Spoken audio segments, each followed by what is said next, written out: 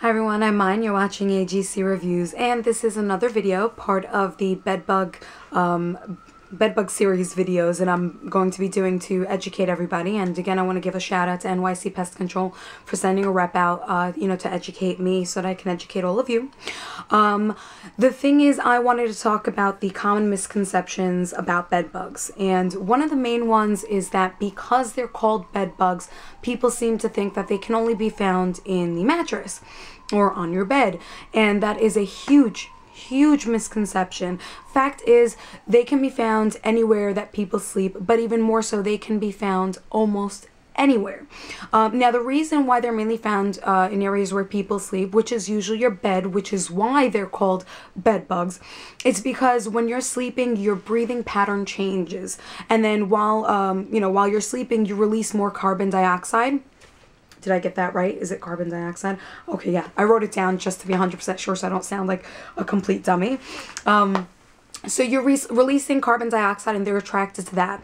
Now, the thing is that these little critters are parasites. They will suck your blood. When you're sleeping, you don't realize that little pinch, or you might realize it and you'll move around or whatever it might be, but they will get to your blood and they will suck the blood out of you. You definitely don't want that. So a huge common misconception is that they're only found in beds. They can be found in your box springs. They can be found behind your headboard. They can even be found under peeling paint. No joke. She told me, the rep, she told me that they can be found if you have, peeling paint in your house. You might actually be able to find them underneath the peeling paint.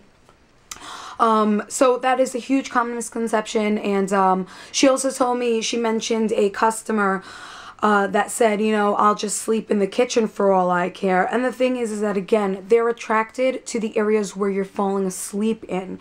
So if you're falling asleep at your desk all day, then they can be attracted to that area as well. Because, again, it has to do with the carbon dioxide that you're releasing when you're sleeping. It's your breathing patterns. They're attracted to that because they only feed when you're sleeping, as far as I understand. Don't quote me on that specific part. So even if you're sleeping in the kitchen, or you can sleep in your bathtub, or you can sleep on your ceiling, it doesn't matter. Once you start sleeping there, they will find their way to you. And yes, they can climb walls. They don't jump, but they do crawl, and they can crawl into different areas.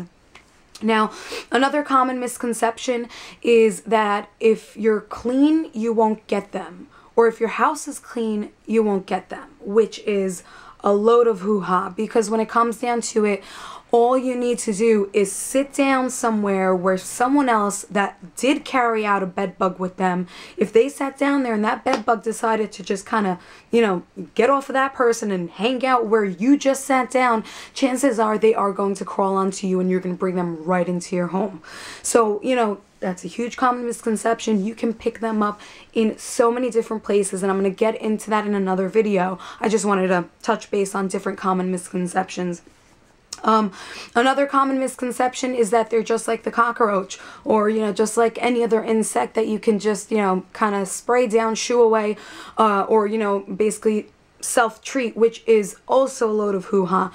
All those bottles, spray bottles that you're finding in, in different hardware stores or different, whatever stores where they sell, bed bug treatment. If you have bed bugs, just spray them down with this. Please don't bother using it. I read an article, an article where, they basically say that because people are doing that, they're causing the next generations of bed bugs to become, immune to whatever chemicals those are. So this is also why all these extermination companies need to continuously change their chemicals. And when they do come do their treatment, NYC Pest Control, they do two types of treatments. The first time they do a treatment, it's a different treatment than they do the second time. So, they're basically trying to, I guess, mess these bed bugs up, because the whole thing is that they need to be exterminated. For earth-friendly people, you've got earth-friendly solutions as well, but no, they cannot be saved. These bed bugs need to be exterminated because they multiply ridiculously and they are parasites.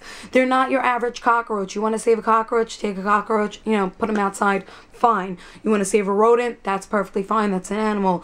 That's what type of animal or whatever it might be. But when it comes to the bed bugs, you want to exterminate them. Now the thing is, what he was explaining in the article was that if you do end up taking a spray bottle and spraying them down, great, you did a wonderful job because you got rid of them from that specific area. But what they're going to do is they're just going to migrate to another area, whether it's another area of your home or whether it's to your neighbors. What they do is they'll climb in through cracks in the wall, through outlets, through you know, the holes where your lighting fixtures are. They can get into the smallest cracks and they will migrate to other areas. You know, they'll leave one area where you spray down, but they'll go into another area.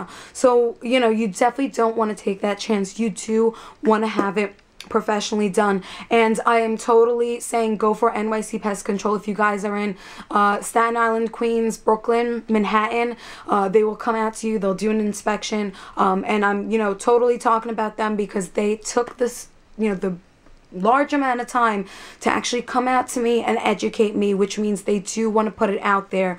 I don't know very many companies so far. Any companies that I've contacted, no one actually came to do a demonstration for me in order for me to be able to do videos. So I give them a lot of props. They obviously do care about their customers. And you can read, I'll put a link to the blog article that I'm referring to below so that you can actually take a look at that article because, you know, he talks about different experiences and also, you know, different things that you should know. Search AGC reviews on YouTube for more videos and make sure to search for my bed bug series because, again, like I said in my introductory video, please, please, please share these videos because, you know, these videos should go viral as soon as possible. What you'll read in that blog post is very, very important. I'll actually touch base on that in the next video. Have a great day.